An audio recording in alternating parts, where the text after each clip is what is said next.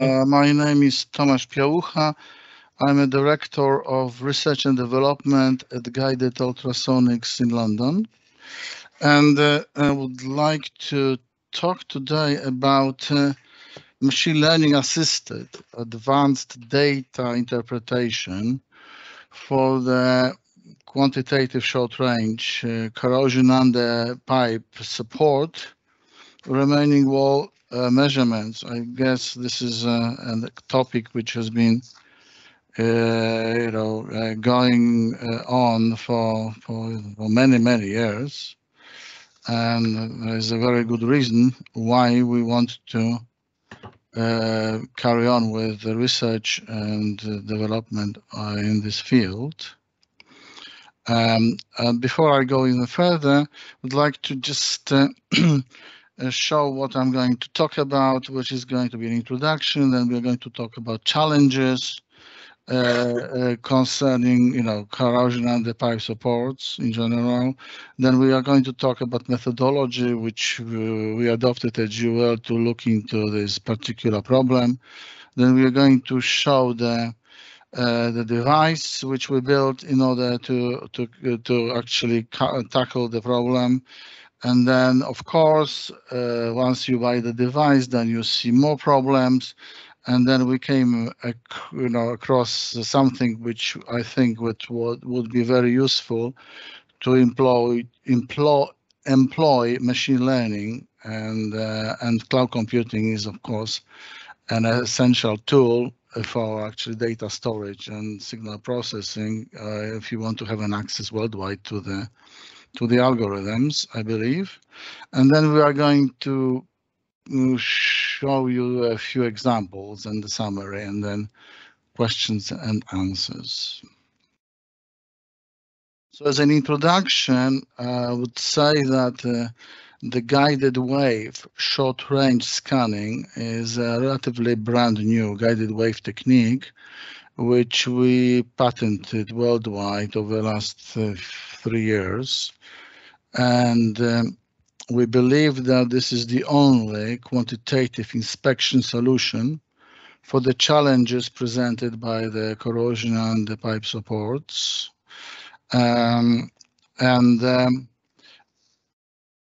It is a relatively low frequency method, which is very useful to know, because I believe that any acoustic method has to deal with attenuation and scattering in the real world, scattering and attenuation of waves. And this one, I believe, is the lowest frequency method which employs the lowest frequencies, that contains the thickness information about the pipe. And therefore, we can measure the minimum wall thicknesses at the point of corrosion. And this method will be the least affected by the attenuation and scattering. I believe that there is a wide scope for expansion of this method, especially with the use of current machine learning techniques, which we're going to discuss a little bit further. And I believe that machine learning algorithms significantly increase the accuracy, reliability, and sizing of these defects, which I believe is excellent news for both NDT practitioners as well as end users, because they are going to end up with much better quality of inspection, much more reliable inspection technology. So what are the challenges when it comes to corrosion and pipe supports? Yes, I mean, if you look at the expansion of petrochemical industry in the 20th century, all this, business really started in the second half of the 20th century, in the late 50s, and the massive expansion of hardware, and the building of all the necessary plants to process, petrol in general. They all started around in the early 70s and 80s. That was a 20 years period when huge amount of hardware was built all over the world. And now, 50 plus years later, we are all using in majority of this hardware today. So as you can see, the things which were not really important in the 60s, 70s, today there's becoming a problem. And one of them is the physical integrity of all this old aging hardware. And one of the key problems, I believe, is the contact points between the pipe and pipe support. This is where, we want to, to focus our attention on. Well, if we look at the pipes in general, I've been to many plants, and you see this, hundreds of kilometers of pipelines. All of them, they have the same pattern of support lines where all these pipelines are laid upon, resting upon, and they are more or less 7 meters, apart. So if you think about one, say, 1 kilometer long pipeline, then you will end up with 150 supports supporting this pipeline. Then every 7 meters, you have this support. And if you think about a generic kind of pipe, which you will see there will be about approximately 10-inch Schedule 40 pipe, which is about 9.3 millimeter wall thickness.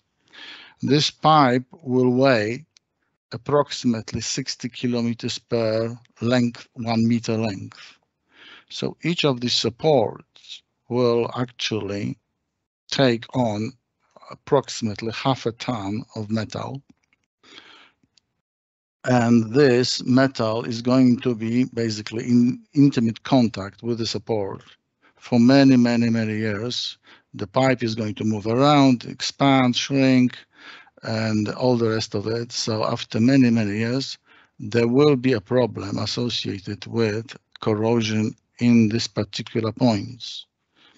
The problem with the major challenge of the inspection of these points, they are very difficult to access because they are being pressed by this pipe and basically sealed by the weight of this pipe. So let's have a look at the picture which I took, 5 years ago at one of these refineries here in UK, where you can see where there is some point of contact here. Let's imagine that you have a half a ton of weight resting upon this I-beam. Then you have this corrosion, product, which is more or less flaky, kind of like a, French pastry type of metal, kind of French pastry, which is pressed in the by many hundreds of kilograms of weight. Now, nobody really can tell how much of this pipe has been eaten by this corrosion after 50 years of service, unless you remove this support, clean this, this part of pipe, and then you do direct measurement using profiler of some description, either it's going optical or mechanical, whatever. So as you can see, the access of to this area will require pipe lifting, and older pipes definitely will be obscured by multiple paint layers. Maybe paint layers will be even spilling over from the pipe on the support, making the whole thing very difficult to actually access. And nevertheless, not even thinking about measurement, quantitative measurement of that. So we at Guided Ultrasonics, we decided to, try guided wave methods where you will have at one point around the circumference of the pipe, a transmitter, position transmitter, as you can see here, ST on the left-hand side, like the 10 o'clock position, more or less. And then you have the receiver on the equivalent symmetrical position, something like 2 o'clock position on the right-hand side. Then the transmitter will generate shear horizontal waves, which are going to travel clockwise over the top of the pipe and get picked up by the receiver. Also, the transmitter at the same time will generate the shear wave, guided shear wave, which is going to travel counterclockwise, which is this red arrow, anti-clockwise, and is going to be picked up by the same receiver coming basically from. So these two waves are going to be coming from different directions. One is going to travel clockwise, the other one anti-clockwise. So the idea is that by sending these waves, which are going to travel around the circumference of the pipe from the remote position, we are going to be able to measure the minimum wall thickness at the point, somewhere at the point of 6 o'clock, which, at the first look of this, it looks pretty challenging, task to do, maybe just too challenging. And we'll see how this is all being solved. So some of the wave modes here, which we are going to show you, some of the wave we're going to send along the pipe circumference, some of these waves, shear horizontal waves, guided waves, are not sensitive really to the variation of wall thickness, and some of them, they are sensitive to the variation of wall thickness. And variation of wall thickness is what we are really after, because changes in the wall thickness created by corrosion process is essentially, this is what we really want to measure. So let's have a look what we can achieve with that. So we are having here a finite element and simulation of a section of the pipe when the waves are getting generated by the transmitter, which is shown here in red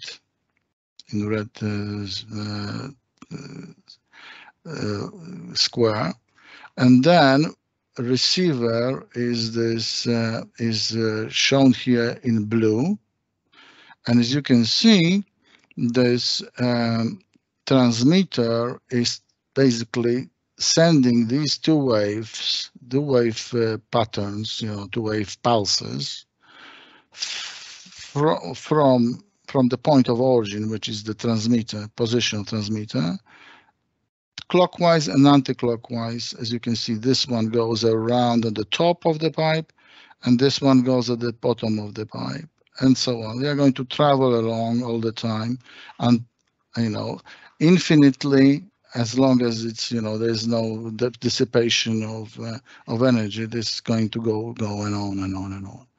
This kind of pattern, very simple pattern, takes place only when we are able to generate the most basic guided wave, shear horizontal guided wave, SH0, mode 0. And to give you an idea, for an 8 millimeter wall thickness, this has to be below 200 kilohertz to generate only SH0 wave. So if you basically generate this type of excitation on the pipe, you will only see SH0 propagating circumferentially along the pipe, around the pipe. However, when you start raising the frequencies, for example, from 170 or 200 kilohertz to say 300 kilohertz, 350 kilohertz, then things are going to change, because what we are going to see is not only this SH0 gets generated, but also SH1. This is the first order mode. As you can see, it's a bit sluggish.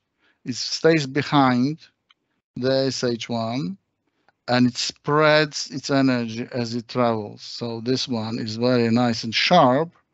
The other one follows, it's a bit behind and looks like a fish, basically, swimming in the ocean. And it gets stretched all the time as it goes. Okay. And this is very interesting pattern, which we will see when you raise frequencies above 200 kilohertz for 8 millimeter ball thickness and higher, then we'll see more and more of these waves being generated. I believe this is quite interesting to see. Well, now what we are going to see is that if we look at the very low frequency components of these waves, which is the first zero order mode SH1, and we will simulate a defect, basically, or cut a defect or come across a defect in reality, then as you can see, this here shear horizontal zero order mode is absolutely immune to the presence of defect, because these modes are insensitive to the variation of wall thickness. So these modes, they simply just travel with, regardless whether you have a massive or smaller variation or no variation of wall thickness along the pipe. They are traveling without any problems whatsoever, and there is no any interaction between them. They are just simply, they don't really notice the existence of the defect. However, when it comes to the higher order modes, these dispersive modes, they are very sensitive to wall thickness variations. As you can see here, now at the higher frequencies, what we are going to see is that SH0 is being followed by this fish looking like SH1, and look what happens now. Part of it gets reflected, part of it gets transmitted, as you can see very clearly.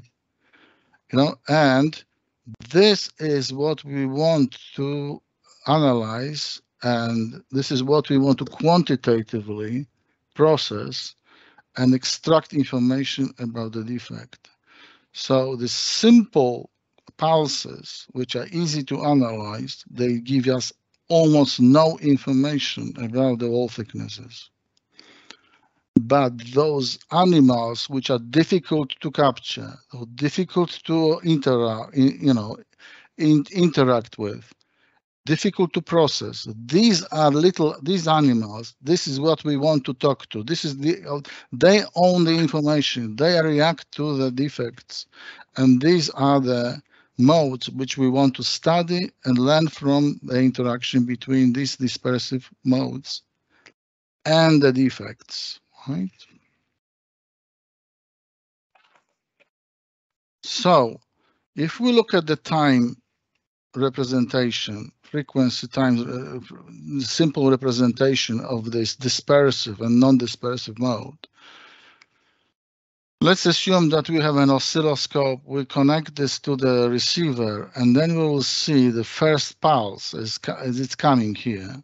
This is the zero order mode. This one is insensitive to the variation of wall thickness, and then it follows like a fish-looking kind of feature, and this is our dispersive mode, and this is what we want to analyze quantitatively and see what we can achieve by the analysis of these modes. What we could do so-called wavelet transformation. I designed a special wavelet for this in order to make it as good as possible in terms of signal-to-noise ratio and other important parameters. And then what we will see here is the frequency versus time. So as you can see, non-dispersive mode, which is the first one here, is represented by containing all the frequencies, between this range here in relatively short time period of time, very short period of time. All of these frequencies are being contained in the same signal. However, in dispersive mode like this, the frequency components are spread, as you can see, in the kind of comet-like shape, where the higher frequency components come first because they are the fastest, and the lower frequency components drag behind, they're going slower and slower and slower, and then in the asymptote they will be just going to infinity because this tail actually actually stays in the point of departure, because it's essentially the source, the birthplace for this mode is the first through thickness resonant frequency of the pipe wall, and that's why it's just getting stretched from this resonant point into infinity, and that's why this wave essentially is infinitely will just drags like if it was made of chewing gum, basically, from the point of departure, which is the transmitter. This is non-dispersive, SH0. This one is dispersive, SH1. This one is dispersive, SH1. This is dispersive. So these are the two equivalent representations of the same signal, and we will ask ourselves, why are we actually looking into it? Well, what is this for, and why we want to have a look at this thing? Okay, there's a very good reason for that, because if we look at a very simple case when there is a plate and you have a transmitter here on the left-hand side and the receiver on the right-hand side, then the receiver will pick up the zero-order mode, as we can see it here in wavelet transformation, and the SH1 as a dispersive one will follow the SH0, as you can see here. Then if we have a wall loss somewhere in the middle between transmitter and receiver, then suddenly what we will see is that, of course, the zero-order mode is exactly the same as before, but the first-order mode, as you can see, is getting cut off at some specific frequency. So only the head of the fish, or the head of the this comet, passes through from transmitter to receiver, while the tail of it is getting reflected. And then if we have a circumferential, if this plate is circumferential, loop, then it will come from the other direction, this reflected tail, back to the receiver, but from the other direction. And by studying the frequency at which this cutoff takes place. Hello?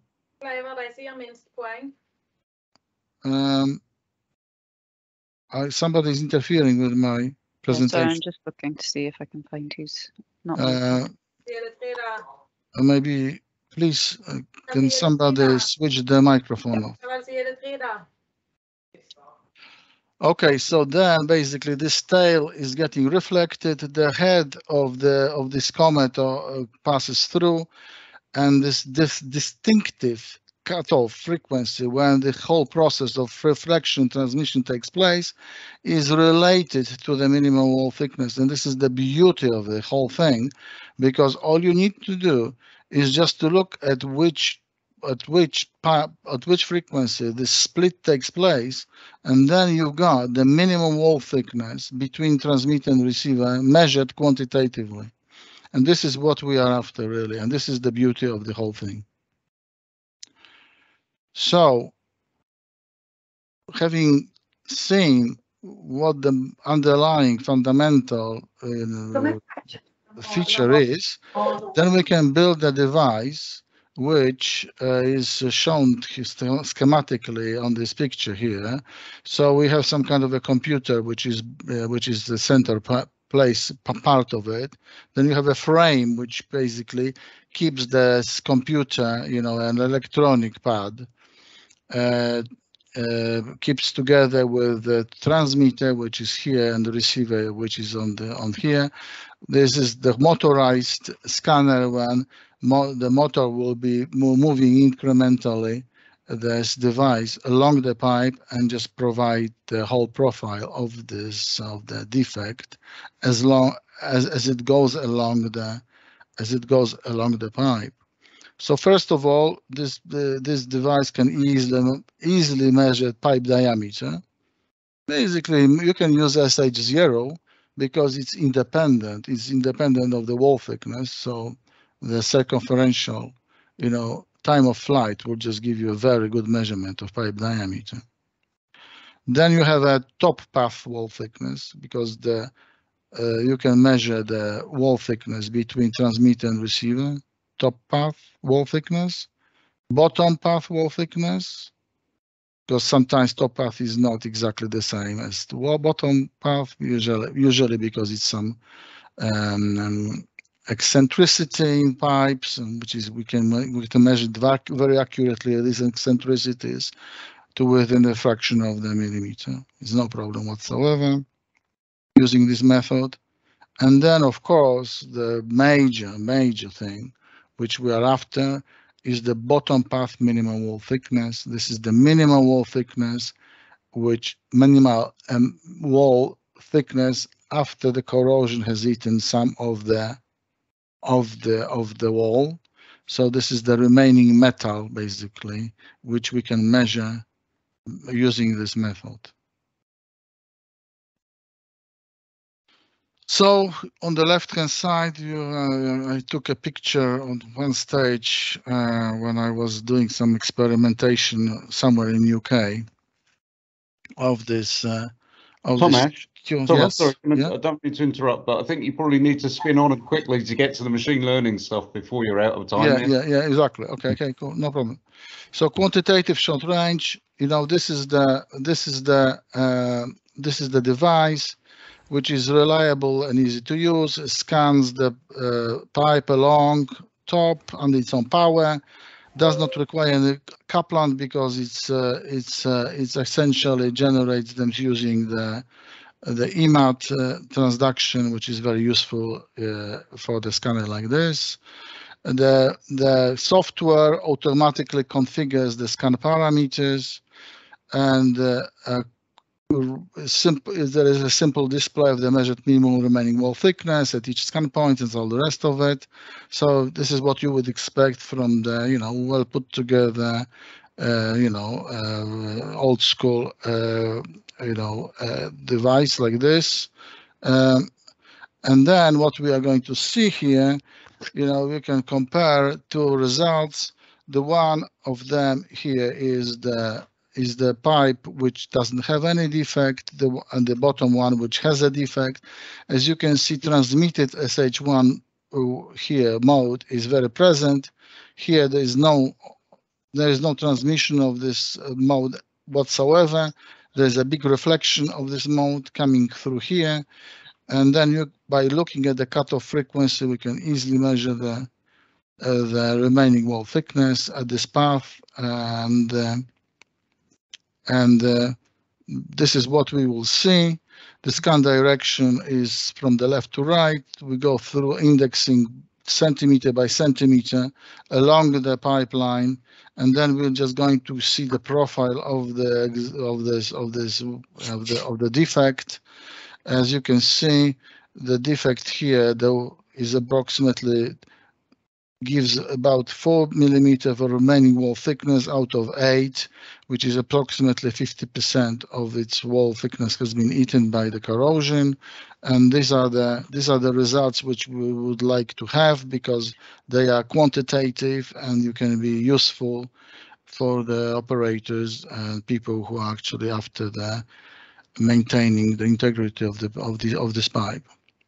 Okay, there are many problems associated with analysis of this kind of the spectrograms, because there are a lot of features which humans cannot really easily detect, as well as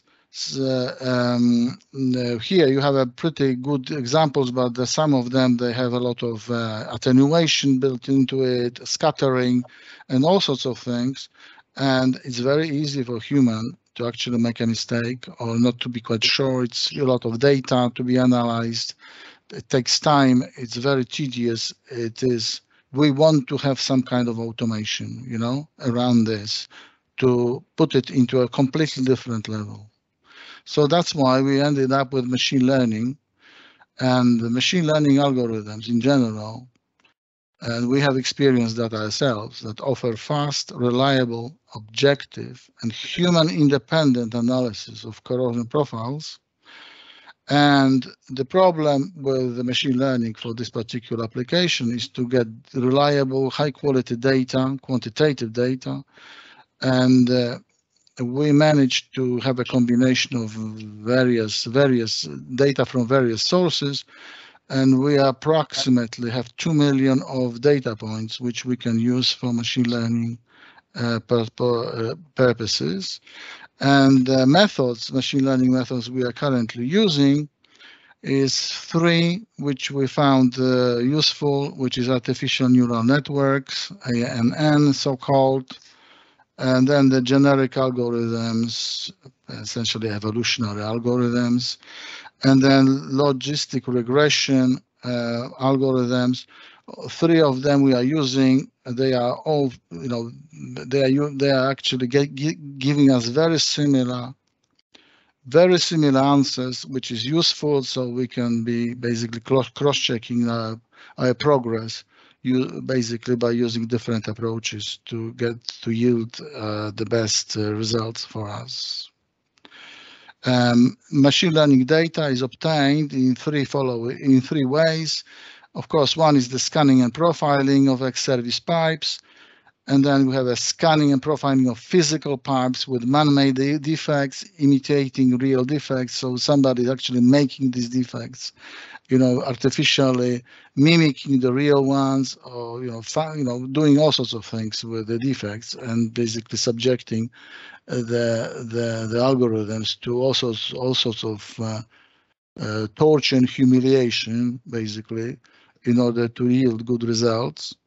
And then you have also numerical simulation of the entire QSR scanning process using the latest finite element-based methods. We have purchased our own special super microcomputer, which is doing marvelous things, actually. Amazing little machine. And the cloud computing comes into equation, of course, because once you have all this data to be processed somewhere in the properly sorted environment, then the life is becoming so much easier. It's unbelievable. So we can basically upload the data from the QSR into the cloud and then post-process it so that the client will have a data access, analysis, and final reports ready to be submitted to the end user. So we are going to show very quickly how the machine learning works. This example. So we are going to scan the defect using our QSR device. Then we laser scan the defects and compare the results. So, for example, this one is a picture of a 6-inch pipe. The second picture here, the middle one, as you can see, is a map of the defects. Here, there's a big one here and the other one here. And then you have a laser scan which shows this kind of hump here. Machine learning results are shown here. This one is not very, as you know, not excellent yet, because probably because of the scattering of the waves from the defect, and this will be addressed at a later stage. But this is more or less what we will get using our method. Of course, we have to realize the fact that all remote techniques, there is a resolution limit, and also there is perfection sometimes is simply not achievable, but we can be close to perfection by training these algorithms further and further. We have this another man-made defect, digitally reconstructed pitting corrosion. You have the map here, and this is basically what you will see from the laser scan objective reference profile and the machine learning results. And then the third one, machine learning, we are going to see this kind of sausage-like shape with very nice pattern and so on. This one is relatively easy for this algorithm to gobble without any problems whatsoever. It's very simple and easy for the machine to do that. And then we'll just show you an example of something which is in industry. This is 10-inch pipeline. You have this supported pipeline on an I-beam, and this is a 40 centimeter scan from left to right. You can see the QSR was covered with perspex kind of hat because it was raining. As you can see on the right-hand side, there's some corrosion, which is very difficult to see whether it's deep or shallow. And then what we are going to see here is the inspector manual assessment. Is a good quality guy who actually did it, one of the best. And then you see the QSR machine learning algorithm, which actually got it very similar to what inspector has done, of course, in a fraction of a second, and can do it days and nights, 24 hours, 7 days a week. So as you can see, this is what we have at the moment in terms of automation. In the summary, the machine learning algorithms improve the resolution of the corrosion profiling, and using machine learning notably improves the speed and the reliability of analysis. There's no comparison, of course, because computers are so much faster than humans in terms of number crunching. And we have done 250 physical samples on industrial kind of level, and we showed that even in most difficult times, the machine learning was within 1 millimeter to the true profiles and better, and we are going to get better at that because the engines which we are using and we are training will further benefit from the continuous expansion of our training database. And this is the questions. I'm really sorry for actually running so late. My apologies. Please, can I have some questions, please? Hi there, Thomas. You're still in time, and we have time for some questions. It's obviously a very important problem, and I can see the advantage of the machine learning in terms of the complexity of the data. A couple of questions in the chat. If I just go back up through that. Yeah. A question from Apostolos from Mistras. Is this an update to the previous QSR calculation algorithm? I'm sorry, once again, is this not updated? Is this an update to the previous QSR calculation algorithm? Okay, the original algorithm, which I was the author together, we were just tweaking it together with Brian later. It was an old school approach. I mean, you just look at laws of physics, you derive equations, and you have some kind of deterministic model, basically, of calculations. And then what we have discovered is that in order to code all the inputs, which we could possibly use, I mean, there will be probably our life will be too short to actually put if then else, if then if this, in that, and all the rest of it, because there are so many parameters you can actually focus your attention. The machine learning algorithms actually use approximately 100 features from the scans, and they try to make sense out of them, and the result of it is just far better than any old school deterministic algorithm which we had before. So yes, it is a massive improvement in terms of reliability and quality of the data processing. Thank you.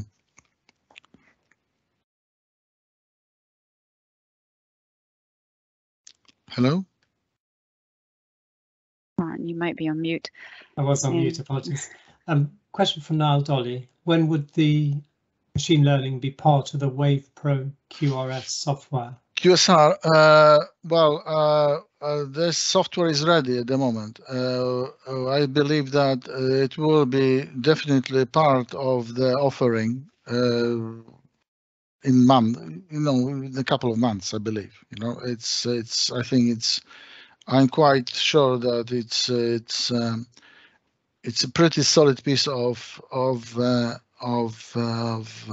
signal processing we have been through here, and I'm quite confident about the results of it. We have done some kind of a competition, really, like a early day early day chess competition between humans and machines, right? It's already winning basically with humans, not all the time, but if you plot the results, you can see that the skew is towards the machine learning, and the time is on our side, of course. So it's just a question of time when these algorithms will be so good that the humans will only be supervising them rather than actually doing hard weightlifting work of tedious analysis of all this data. A couple more technical questions from Dave Perry. Do you still have a 50% maximum loss limit on sizing, and does the frequency cutoff relate to minimum detectable defects? Yeah, thank you for this. Thank you for this question. We have expanded our limits now a little bit further because we are not looking on the cutoff frequencies. A combination of some other important factors which can be used to our advantage, and I think that what we are doing, we are training the algorithms for deeper defects. I think that we are at the moment at 60% of all loss. I don't know how far we can go, but we can reliably, I think, using these algorithms can go to 60%. Okay, great. Two more questions, technical. With machine learning, what is the minimum pipe diameter that could be scanned? And from Willie Hewson, and the minimum thickness of pipe that could be scanned? Yes, I mean, well, if you have, say, at the moment, what we have is about 6 inch plus wall diameter. The major difficulty for this method comes when you have a very low diameter pipe, very small pipe, and very thick wall thickness, because you can clearly generate all these modes, but they are going to overlap to such an extent that you won't be able to tell what is what. But because we have also very limited access to what we can read, we can only get the information from the outside surfaces. So from this point of view, we will probably have a limit at 6 or maybe 5 inch diameter. And for this 6 inch diameter, if you have, say, 10 millimeter wall thickness, then it's becoming a big puzzle. you know. But you know, you can have a small diameter as long as it's thin wall, and of course, if you have a larger diameter, then you can have a thick wall. There's no problem whatsoever. There is basically the question of ratio between the wall thickness and the pipe diameter, which is the limiting factor. Okay, that's great. And the final question for the moment.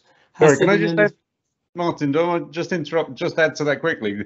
Absolutely, yes. On the diameter, the axial tool that we're trialing at the moment reduces that minimum. We work out exactly how low we can go, but it does reduce the diameter that we can go down to. Yes, we have another tool which is actually sending the wave axially, so along the pipe. And then, of course, the limit is just much further down, you know, much further down for such an arrangement of transmitter and receiver. Great, that's very useful to find out about those details. Final question for the moment from Joe Buckley. Has there been any formal comparison with other CUPS inspection approaches, e.g. PA, CAD? Because I assume that's phased array assisted tomography.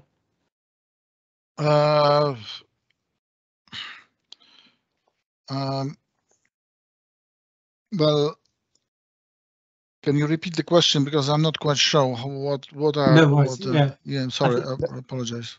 I think I can answer that one actually, Martin. Okay. I would say there hasn't been a strong independent comparison done yet with the phased array CAD. I think there's been a few, but not what I would call thorough blind trials where you've got a high confidence in the results. That's the sort of thing we're waiting for somebody to turn up at a hoist trial and do that comparison.